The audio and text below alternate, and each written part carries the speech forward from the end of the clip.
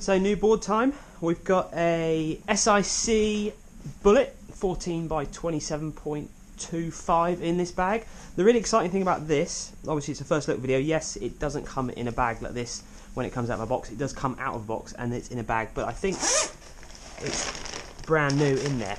But the really exciting thing about this is we're going to do a series on downwinding, and we're going to talk about getting you into downwinding from the very first steps, using basic boards and also using really performance specific boards like this Bullet here. So it's going to be nice to use this board, really get to use of it, and this is the 2019 version, so exciting. So this is the, what have we got here? Oh, the single carbon composite version. There's me, thought it was tough wood.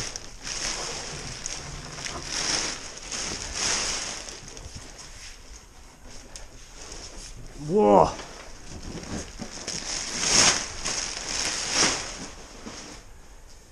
Oh.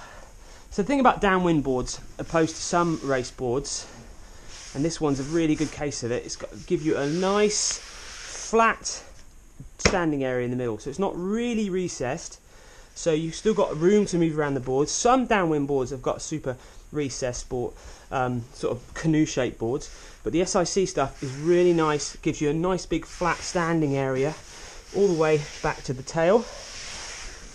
It's reducing the rails are a bit thicker at the top here, obviously to stop water getting around the board and making it a bit easy to surf, but actually it lowers the deck in the middle there, so it's nice and gives you a slightly lower feeling on the water, which is a bit more, gives you a better feel of the board on the water.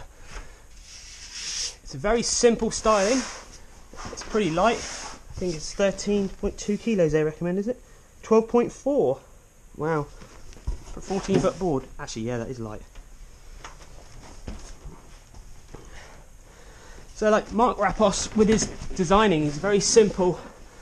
It's not like some other brands with loads of big concaves. It's very simple, subtle designs, very fast, very good at catching glide. Looks like a small concave right through the middle of the board there. Real pulled in at the tail there, so when you do get back on the tail you are going to be able to turn it and manoeuvre it on a wave. It's going to link up downwinding, remember, it's catching a wave, down a river, down an estuary, down open seas, trying to link up little bumps to catch more waves, and this is the sort of board that is going to do that really well. Nice amount of nose kick, just like a stretched supersized surfboard to bring that nose out if you're going down the wave, and again there's a small bit of nose shape on the front there to disperse the water off the front if you start to nosedive. Bungee area, because this again is a bit of a touring board as well. You could use this as a, there you go, fitness touring downwinder.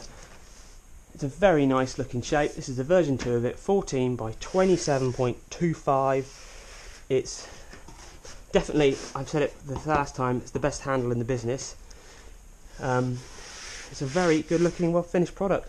Really looking forward to getting that on the water. Remember, this is not a review, this is just a first look of impressions of this board. This is the first time I've seen this new board. Looks gorgeous, finish is perfect. Let's have a look at the fin.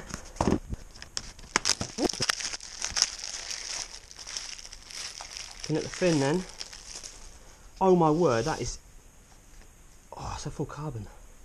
That doesn't weigh anything. In fact, I think that even weighs the same as that.